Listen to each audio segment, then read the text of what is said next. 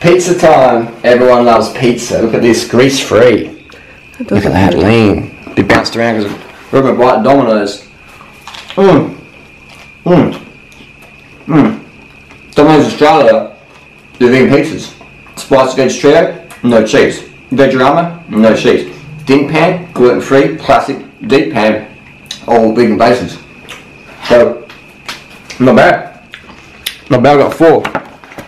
1. Cheap ass Tuesday too, huh? 2. 3. 4. Taste that one. It's cheap ass Tuesday, isn't it?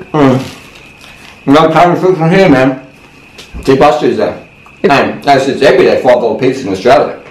So you can do your low carb diets. I'm carving the fuck up. I'm enjoying life. I ain't restricting. I ain't having to drink little lattes as a calorie restrict. I ain't have to do nothing to stay lean. Just eating well, training well. I have to curb my training so I don't get too lean. Alright? Every day you get people going, too lean, too lean. So I have to eat more, train less. Simple as that. Long term, baby. Long term. Hormone, not your mum. Actually, in all serious, I do get to enjoy my food. And you see these people, you see even pro athletes, man.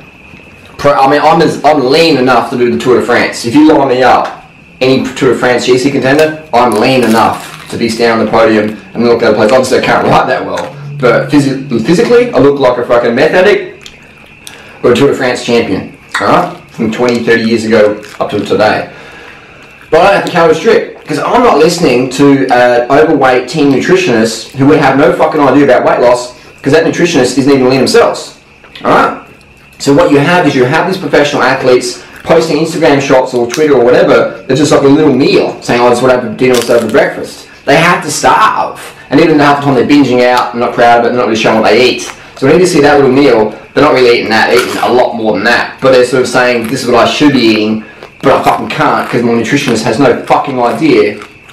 If your nutritionist is fat, then why the fuck are you listening to them? Why? If your nutritionist can't ride 500 kilometers in one day, that's not hard to do. 150 watts for 500k, it's not fucking hard. If your nutritionist can't do that, then they wouldn't have and without any stimulants, no caffeine, nothing, no pingers, if they can't do that, they wouldn't have a clue about stamina or endurance or the mental side that takes to get there. 500k's in 24 hours, 150 watts, it's not too hard, man, especially if you've been riding for a couple of years. Most of these nutritionists don't even fucking ride. They've got no idea what it takes. So how the fuck are they giving nutritional advice? Oh, because they got a piece of paper from university. I don't want a piece of paper, I want fucking results. I don't want to enjoy my food and eat abundantly and perform well without having to rely on gear. There you go. No hormones.